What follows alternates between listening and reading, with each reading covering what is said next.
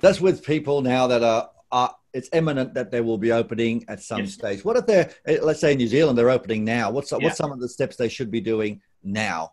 So what I'd say now is, and this is this, I actually said it the other day to a group of sports people. I was asked to talk to sort of sport community, not necessarily recreation. And I said, cleaning is the new black. For people to get the reference, it's right now been seen to be clean and cleaning and making people clean and wash their hands or use the hand gel or whatever your protocol is going to be so important.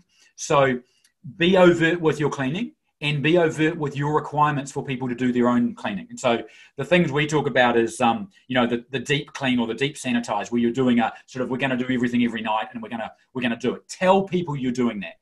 But then the spot clean, we're going to wipe down that door handle like every half an hour. And, if you've got gym instructors or if you're in a small club and the receptionist kind of is the gym floor person, they should be doing it and doing it publicly. And dare I say, doing it with a chemical that smells. Why? Because people, if I go into a changing room and it smells of orange, right now that's good. Normally we might say, you don't want to smell your cleaning chemicals. Actually, you do right now.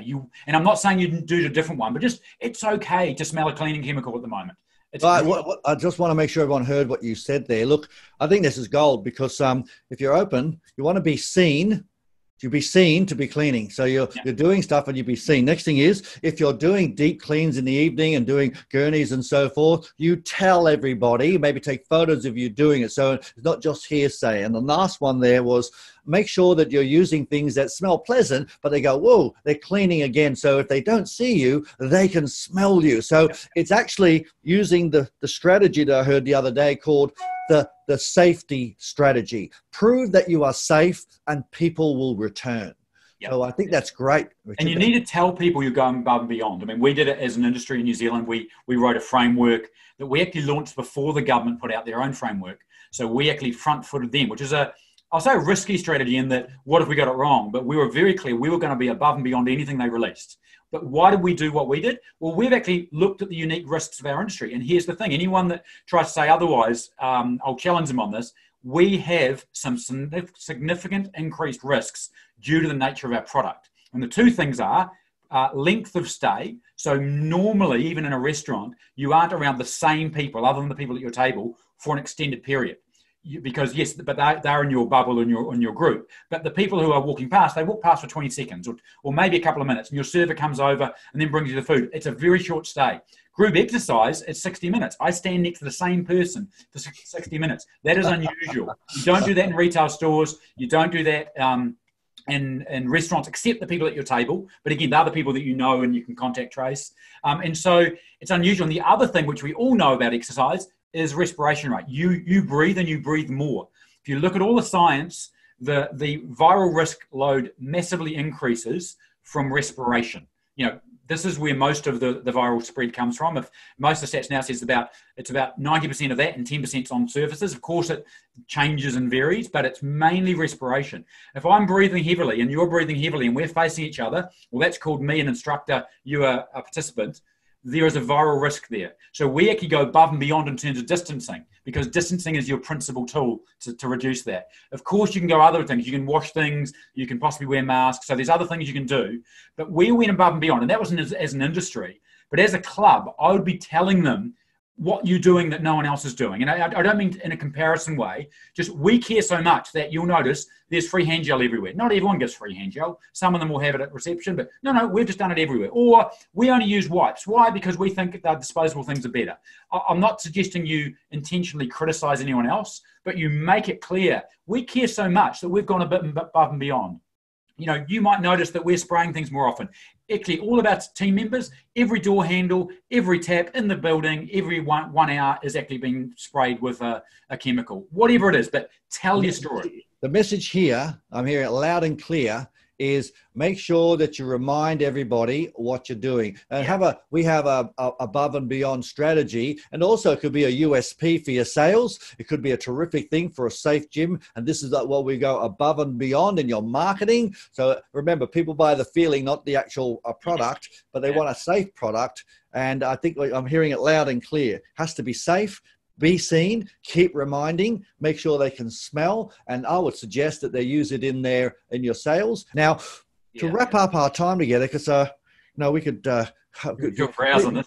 Yeah. So to help the clubs and studios get back into place, what are tools that are out there that are available to be able to be used? Yeah, so first of all, Exercise New Zealand produced a series of videos around this whole issue. So scenario planning, looking at the levers you can pull, what kind of staff training you might need to implement. How do you communicate things like cleaning to members, particularly when you're closed? Tell them, do the videos of people. All of this, we've actually broken the videos into five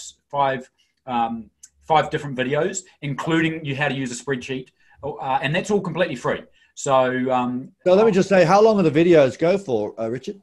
They vary. I think the longest might be about 30 minutes. We try to keep them, let's take a topic, how to do scenario planning. That's top video one. Then number two is, now you've got your scenarios, how do I work out a plan to establish it? And then video three is, well, what do I do about actually, communicating this to people, my staff, our members, all that stuff. I mean, so each section is broken down. The longest one I think might be 40 minutes, but some of them are 15 to 20 minutes. So there's 5 videos, and you're saying that you can give us maybe share a link that we can give those. Yeah, so I'll send you the link.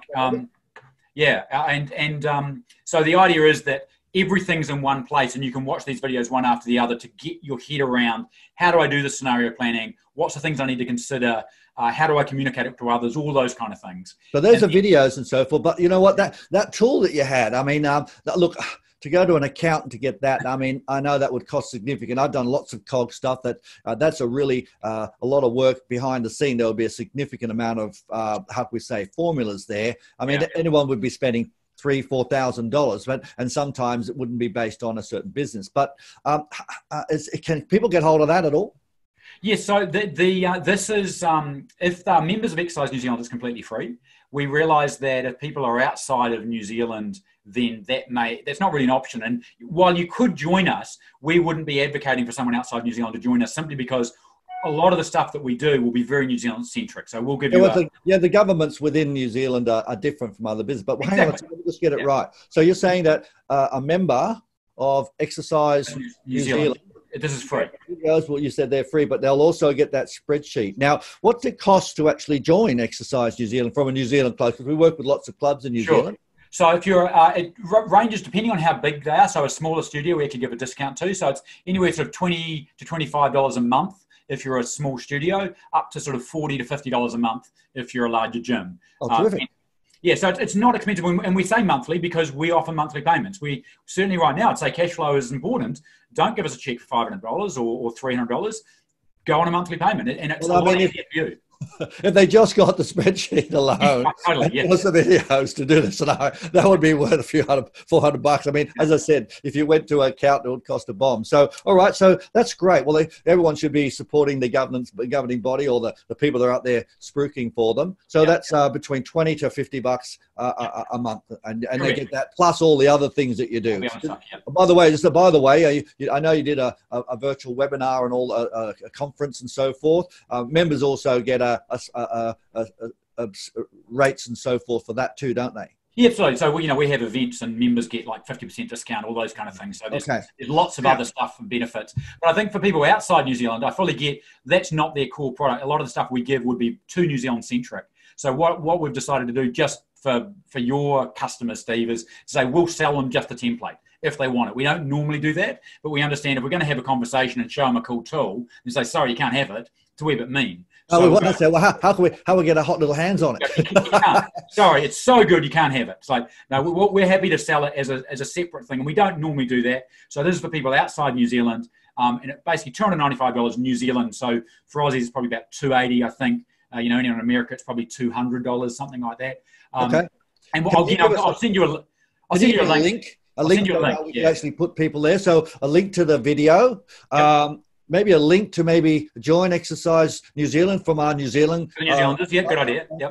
And also the opportunity to maybe or buy the scenarios. I believe that's a must get. So I'd love to be able to share that with all of our members and our clients.